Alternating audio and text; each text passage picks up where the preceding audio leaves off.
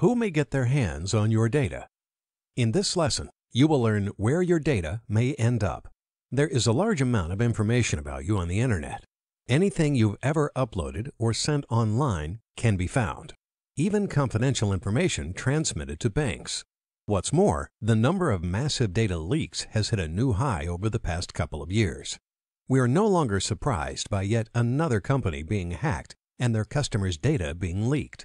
That means not only is more and more of our data floating around online, but it's become more vulnerable. But who needs this information? Anyone who wishes you harm or tries to profit from you. As we have already discussed in previous lessons, the reasons for doxing vary. Aside from messing with a target for fun or bringing the whole internet's wrath upon a victim, personal data can be used for extortion, financial scams, and even impersonation.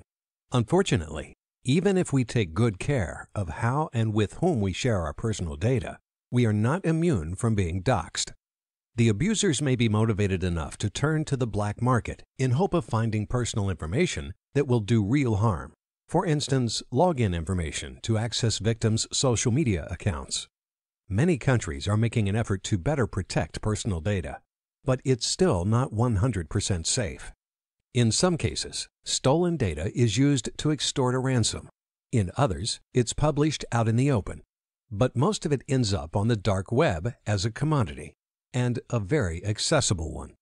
Darknet forums and markets, essentially marketplaces for illegal physical and digital goods, are used by cybercriminals to sell services and products, from malware to personal data. And you will be surprised how cheap your data is. ID card data, 5 cents to $10. Passport scans, $6 to $15. Driver's license scan, $5 to $25. Selfie with documents, $40 to $60. Medical records, $1 to $30. Credit card details, $6 to $20. Online banking and PayPal accounts, $50 to $500. Subscription services, 5 cents to $8.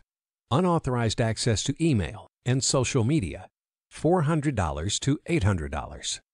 Data sold on dark market websites can be used for extorting money, executing spam and phishing schemes, and directly stealing money.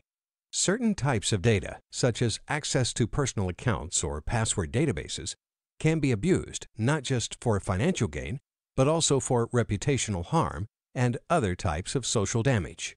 Let's see an example. The police break into a house of a man and detain him. Let's call him Jack. The police break into Jack's house and detain him. At the police station, it turns out that someone had used his selfie with a passport to conduct fraudulent sales and steal money from unsuspecting buyers. So the deceived buyers contacted the police using the passport data from the photograph, and they came to arrest Jack. Of course, when everything was clarified, Jack was released. But the lost time and nerves cost him dearly, and he did not even know how this photo was leaked. So, can you be sure that all your data is safe? To protect yourself, you should know the ways you can be doxed. These ways will be discussed in our next lesson.